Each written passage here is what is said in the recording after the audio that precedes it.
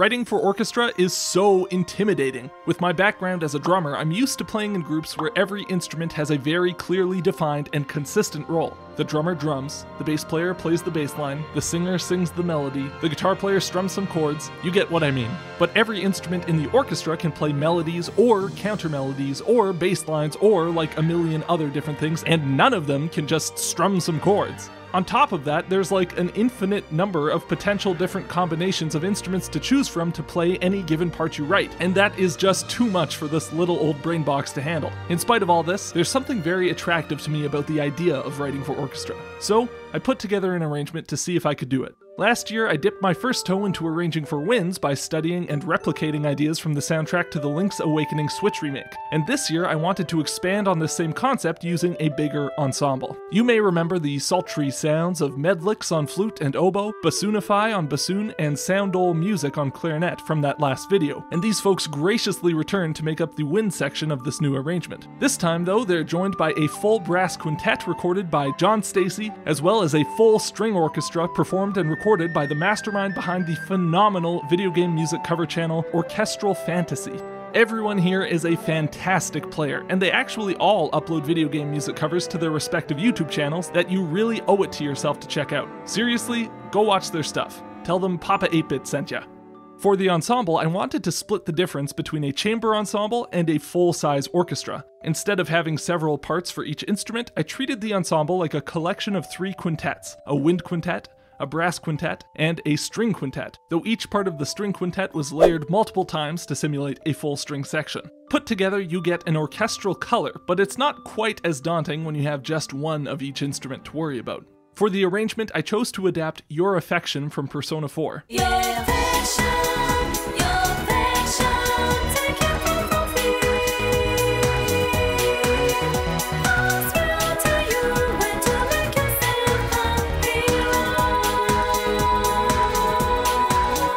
This might be kind of a strange choice for an orchestral treatment, but I was inspired by Kingdom Hearts' arrangement of Hikari, known in English as Simple and Clean, for orchestra, arranged by Kaoru Wada.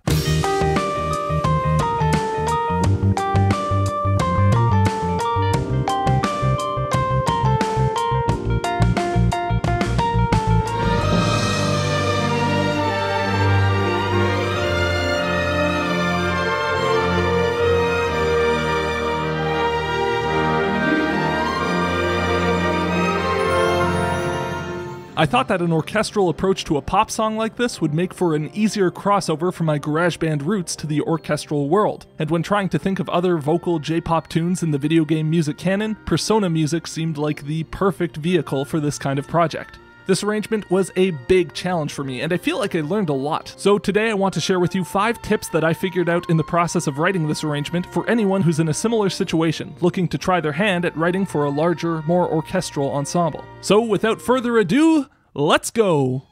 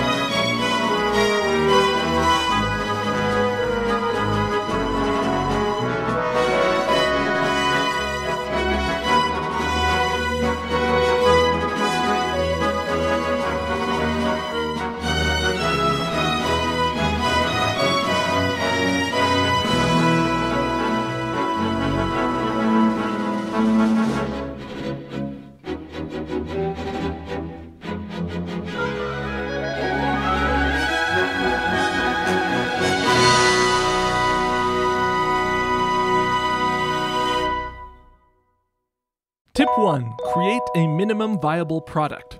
When Nintendo started working on Super Mario 64, a bulk of the development time was spent designing and tinkering with Mario's basic movement controls in an empty room. Shigeru Miyamoto wanted to make sure that the actions of running, jumping, flipping, and all the different moves that players could pull off were fun to do.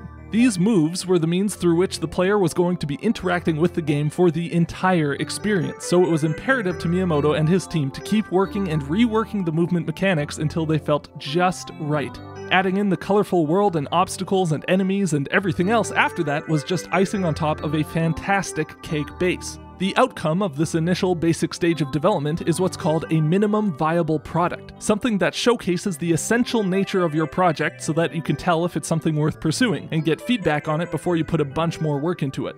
This is the approach I took to this arrangement. What I mean is that before I started the actual arrangement, I tried writing just 8 bars of the tune's chorus arranged for string quintet. The much smaller scope and length and instrumental options made it a lot easier to put notes on the page, and the sense that this was a demo and would probably end up scrapped kept me from being too self-conscious about whether the ideas I was putting down were good enough. I ended up with 8 bars that I really liked, so much so that they made it into the final arrangement completely untouched.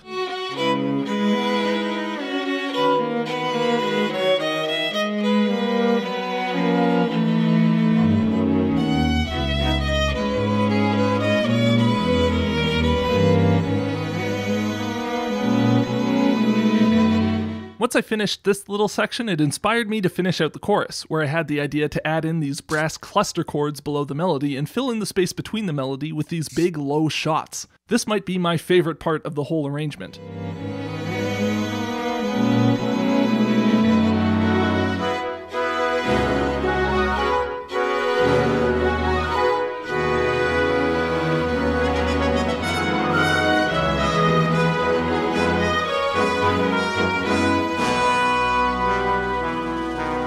I now had one full chorus of the tune arranged for orchestra, and more importantly, a direction to follow for the general style and tone of the arrangement as a whole. A functional cake base I could ice with all the elements needed to turn this into a full-length arrangement. Of course, even if you don't use your minimum viable product in your final arrangement, it can be just as helpful as a trial run to figure out what you don't want to do, or can maybe offer just 1 or 2 ideas that you can take into your real arrangement. Either way, there are a lot of notes to fill in between an idea of how you want the arrangement to go and having an actual arrangement in front of you, which is why you should... Tip number 2, use a reference track.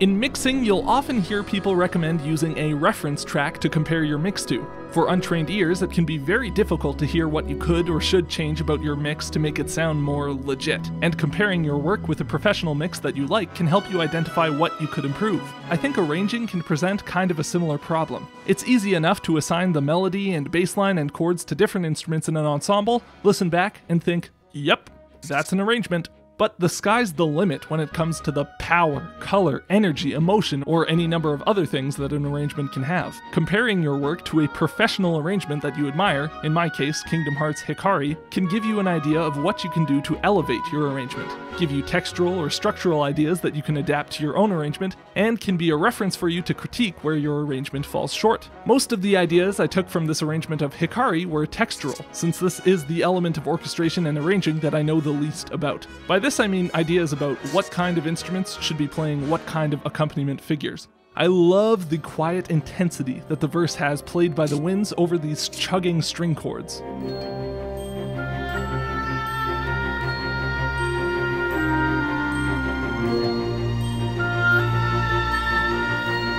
So I took that.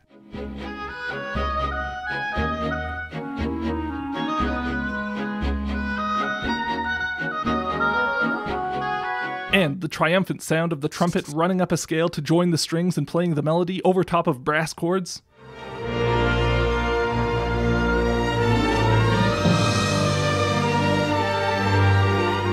I took that.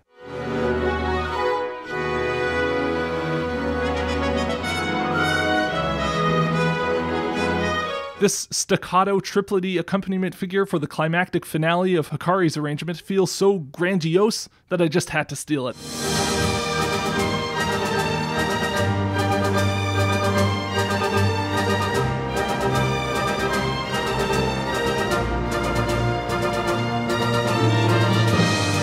but I put a little spin on it by changing the rhythm to switch between 16th note triplet, straight 8th note, and 8th note triplet figures for some rhythmic push and pull. I also padded out the figure with more brass than Hikari used because I love the way brass sections sound in tight rhythmic figures like this.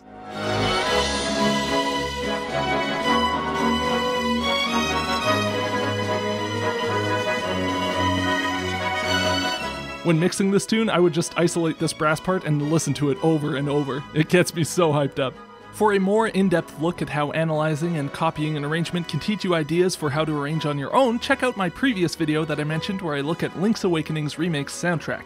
Although if you're looking to make an actual arrangement that's not for a YouTube video about stealing ideas, I'd recommend having a handful of reference tracks that can inspire you instead of taking a bunch of stuff from just one tune. Anyway, these ideas are great, but actually mapping these ideas out onto parts for a bunch of individual instrumentalists can be really daunting. Which brings us to tip number 3, think of each instrumental section as one instrument. Coming up in the world of rock bands and small jazz ensembles, I'm used to thinking of music in terms of the melody and the chords, so it felt a lot more natural for me to think of a quintet of instruments more like one chordal instrument, like guitar or piano. This allowed me to fold 5 separate parts into one part, which made things a lot easier to conceptualize, but it's important to remember that different groups of instruments sound better with different kinds of voicings. Strings are the most flexible when it comes to voicing chords since the sound of each instrument in the family is so similar, and I tended to treat the section like a guitar and a bass. The double bass mostly pounds out root notes throughout, and the range and voicing structures that fit naturally on guitar sounded pretty good on the other 4 strings. Check out the chugging strings underneath the verse melody where the alternating C-sharp minor 7 and D-sharp minor 7 voicings and rhythm would be totally appropriate for a rhythm guitar part.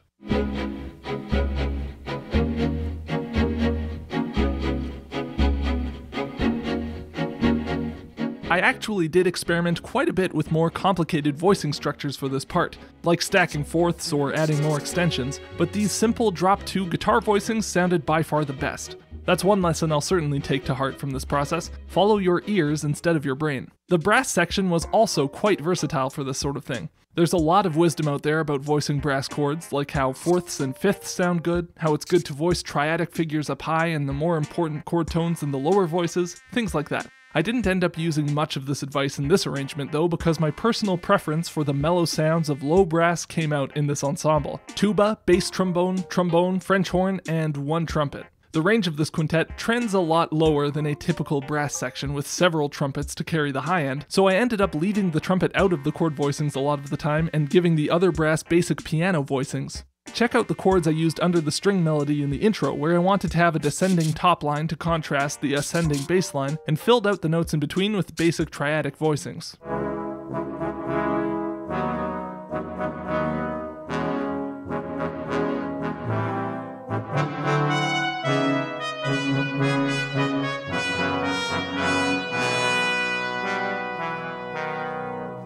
This big climactic turnaround into the final chorus is a little more complicated, but I viewed it almost like a left hand and right hand of a piano player.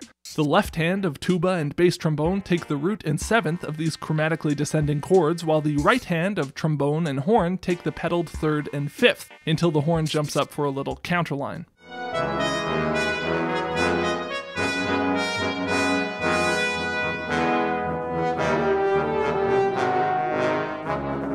I also found it very effective to sprinkle a little bit of stank into these brass parts. These 2 chords setting up the verse section are one very crunchy C7 sharp 9 to a C sharp minor 11, and I love the way it resolves to this voicing with a whole step between the flat 3rd and 4th of the C sharp minor chord.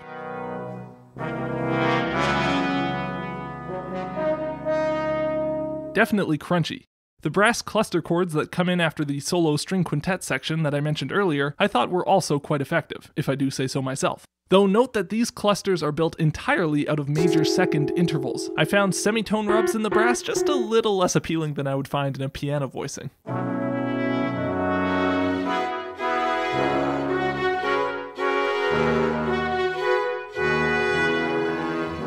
Again, trying a lot of different stuff and seeing what sounds best to you is probably the best advice I can give. The woodwinds all sound very distinct from one another, and what range they play in can drastically affect the quality of sound, which means that there's a lot more to consider when using them to voice chords. On the flip side though, each instrument's distinct qualities combined can make even the simplest voicings sound great. I love the sound of a spread triad voicing in the flute, oboe, and clarinet, also known as a drop 2 voicing. What that basically means is that you take a triad, then take the second note from the top and drop it down an octave, putting an interval of a fifth or sixth between each voice. This is how I harmonized the melody in the very beginning of the arrangement.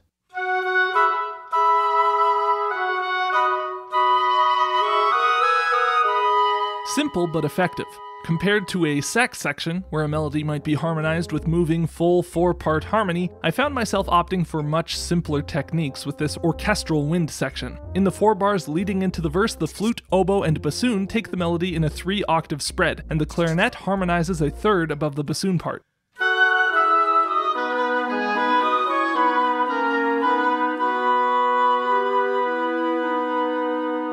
Adding one harmonizing voice a third away from the melody just sounds right here. If you treated this melody like it was written for a 4-part sax section with 4 different notes all crammed together with plenty of crunchy intervals and extensions, it wouldn't quite give the right effect.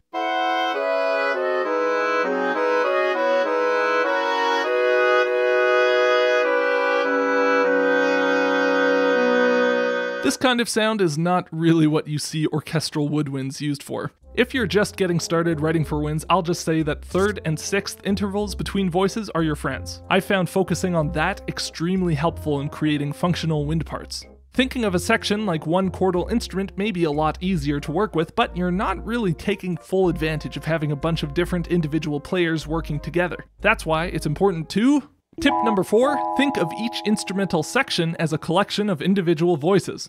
Even without diving into full-on polyphony, having individual parts break away from the others for counterlines or little flourishes makes your music feel so much more alive.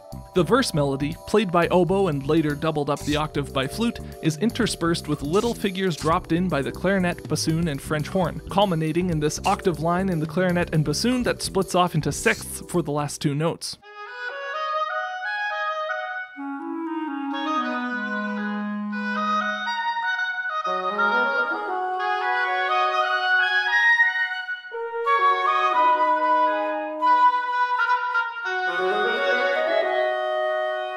I think this style of writing especially works with wind sections like this, where you have such different colors dropping in and out, but it's very effective in the other sections as well. For the string quintet section I mentioned earlier, I tried to have one inner voice moving each bar to fill in the space in the melody. Having the moving inner part bounce around between different voices made the section feel more like a living thing.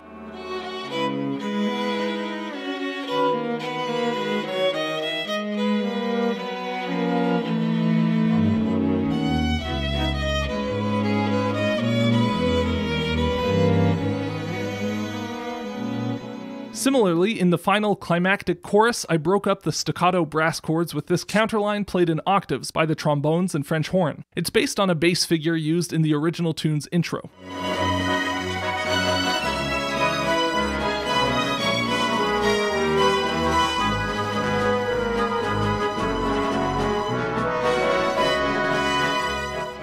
The following 4 bars see the French horn trying to steal the spotlight with this call and response variant of the main melody.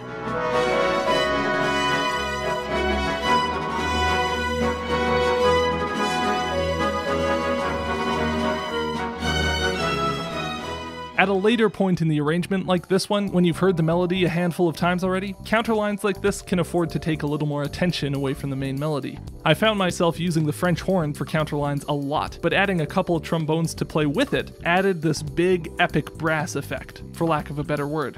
Juggling a more polyphonic approach with a chordal approach is a good way to create variety, but the most important thing is to make sure that each instrument section sounds good on its own, no matter what. Each section should sound complete on its own, that way it can support the whole even if every section is doing something different from one another. Also, breaking things down into these 2 basic types of approaches can simplify things and help you avoid the dreaded analysis paralysis that comes with having a million different potential things for each of 15 instruments to be doing at any given time. This might not be a universal experience, but I found the arrangement process more of a mental game than anything else, which brings us to tip number 5, separate your writer brain and your editor brain. This advice applies to basically any creative pursuit, but the part of your brain that you access to create something and the part of your brain that you access to judge whether something is good or not are completely separate from one another and should never mix. If you critique your work while you're writing it, you'll get hardly anything onto the page because you'll be cutting down your ideas before you even finish thinking of them. That's my problem. If you never turn a critical eye to your work, though, you'll end up with a bloated mess where the 1 or 2 good ideas are outweighed by 50 bad ideas. So you have to kind of consciously decide to be in writer mode and write, and then consciously switch to editor mode to restructure and trim everything that you spewed out while you were in writer mode. I find myself stuck on editor mode as a default, but here are a couple tips I figured out that helped me loosen up and get some ideas flowing. First of all, write everything out of order. I already talked about the minimum viable product, but even after I finished those 16 bars, I still had this image of someone sitting down and writing a full arrangement front to back, starting with the intro and ending with the outro. I tried to do it that way first, tried to figure out what would come next after these 16 bars, and then what would come next after that. The problem was that, at the end, I had an arrangement that made no sense. There were too many ideas in it that didn't have anything to do with each other, too many ups and downs and intensity, but most of all, it didn't tell a coherent story. After showing the arrangement to an objective third party and thinking about it a lot, I realized that the best way forward was to take the 3.5 or so minutes of music I had written and chop it down into a 2.5 minute arrangement that actually made sense. It can be tough to get rid of stuff you've written, especially stuff you like. I ended up scrapping almost half of what I originally wrote and moving most of the stuff that I did keep into a totally different order. It was surprisingly easy, though, to rearrange this collection of already written sections of music into something new, and putting sections that I had written with one purpose in mind into a totally different place in the structure of the arrangement yielded unexpectedly cohesive results. If I had to do this again, I would definitely just sit down and write a bunch of different sections without thinking about how they're supposed to relate to each other, and then do the work piecing them into an actual arrangement later. That would probably have saved me a ton of time and a lot of stress. Secondly, figure out the point of the arrangement. Editing a piece is useless if you don't have an idea of what you're trying to achieve by editing it. For me, when I realized that those first 16 bars I wrote were my favorite things I'd written in the whole process, I decided I should make them the focal point of the arrangement, and after that everything started to fall into place. The string quintet section I started with is cool, but the melody is far too obscured by the other moving parts around it to be a clear first presentation of the main theme. Bumping it farther back allowed it to be this big crescendo into the climax of the arrangement, a role that fit the music I had written much better than what I had originally intended. Also, having my favorite thing that I wrote right at the beginning of the arrangement would mean that it's all downhill from that point. This decision made it so much easier to figure out what to cut from here on out. Instead of, is this part good? Which is kind of a vague question, it became, does this help lead to those 16 bars of music or not? Which is much more clear. Focusing on the overall structure of the arrangement left me with something that I am much more satisfied with. Sure, I had to cut some music that I liked, but now I have those ideas I scrapped in my back pocket for the next time I want to arrange a piece like this. The Legend of Zelda: The Wind Waker famously had some dungeons planned out in development that didn't make it into the final game when the team decided they didn't have time to fit in all the content they wanted. When asked about these lost dungeons, director Aonuma said that the ideas that they scrapped were split up and used in dungeons for subsequent Zelda games. If it's good enough for Aonuma, it's good enough for me. Huge thanks again to all of the amazing musicians who helped bring this arrangement to life, and thank you all for watching the video. I hope 1 or 2 of these tips were helpful to you. More than anything, I had a blast putting together this project, and I'd highly recommend trying your hand at writing for a group like this if it interests you at all, especially if you find the prospect as intimidating as I did. It's a ton of work to put together an arrangement for a big group like this, but once you do that work, it's done forever. You only have to write the piece once, and then you have it there forever to listen to or perform or show off or whatever. Speaking of, I'll throw the arrangement up on my Bandcamp if any of you want to download it, and if any of you want the full score and parts, they will be available on my Patreon for $5 and up supporters, along with all of the transcriptions that I make for this channel. There's also other benefits for other tiers, like getting to see videos early or getting to request video topics, but I'll leave that for you to check out on your own. And there's also an official 8-Bit Music Theory Discord server if any of you want to share your own forays into orchestral writing with a community of big nerds that are very into music and very supportive. Anyways, thanks so much for watching, and I'll see you guys in the next one.